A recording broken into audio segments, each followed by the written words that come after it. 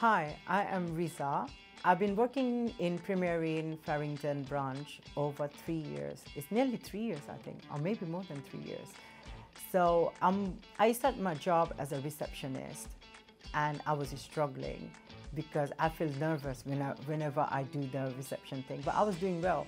Then suddenly my manager realized I'm very good at customers, guests. Then I thought about it when my manager proposed me that why don't you give a try and learn more? And I said, yeah, let's go for it.